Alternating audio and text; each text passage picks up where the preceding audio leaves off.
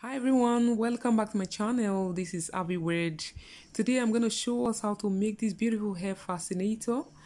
Fascinators are worn by everyone, especially the royal family of England, and the Queen of England is not left out. She wears them to prettify her attire. You can see how beautiful she looks on them. Can you see this? To match with her outfit, this is loving. She looks beautiful. You can see that necklace she's putting on. I'm going to show us how to make it. So all you need to do is just to subscribe to this channel and stay tuned because our next video is going to be the bomb. Let's get started. Here are the materials needed for the project. I have a hairband here. This one I'm going to use inside. Then a bias. Here is a tiny wire. I'm going to use this bias to cover this tiny wire. Then my cap. This is the cap that's going to be at the middle. Then the clinorine. This is the wide clinorine. A net. This is the net I'm going to use to cover the tiny wire. Then my feathers. This is the one they measured in yards. Needle and thread. UHU glue. My scissors. And a cutter. This is what I'm going to use to cut this tiny wire out. Then of course a little design here that I'm going to use to attach to the main hat when I'm done. I'm simply going to take 50 inches of the tiny wire, then cut it out. Thereafter I'll join the two ends together like this. Meanwhile, I'll pass my thread. After joining the threads together, I make sure that it's thick. I double it severally, then place it at the middle of the two. Then I will just tie it till I get to this end and repeat the same on the other end. Thereafter, I cut it out. Then I will simply add some glue to the bias and use it to cover this tiny wire like this. That's how I'm going to cover it till I go round. Thereafter, I'm going to place it on top of the net like this. Then neatly gather the edges together with my hands and pull it together. You can see I'm gathering it now. Then I'll pull it close. The more you pull, the more the wire bends. You can see the down part is looking rough, so it means I still have to pull it again. So I'll start pulling those parts that are not up yet till everything is neat like this. Then I'll simply get the thread and tie it very tight.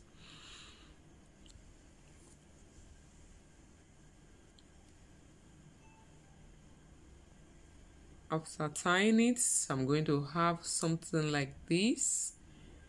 You see, I already cut it out. You see both back and front, very neat. Then I will simply add this cap on top.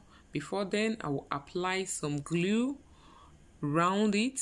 Then place it on top of the net as well. I'll first of all pull 4 parts. When I pull one part, I pull the opposites. And I repeat the same thing here and the other side as well. So I'm going to pull it like this. I will go around and pull everything.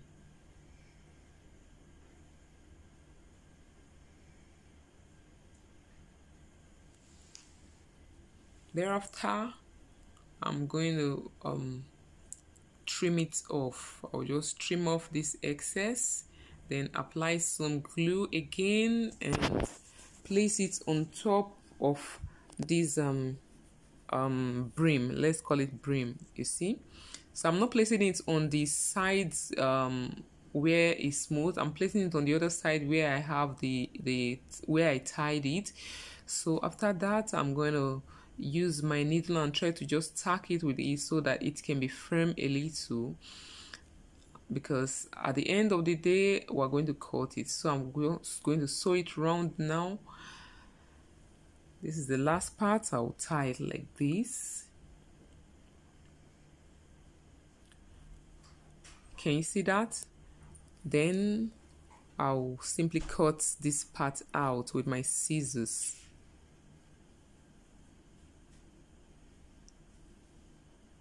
You see the other part, I'll still trim the down part as well.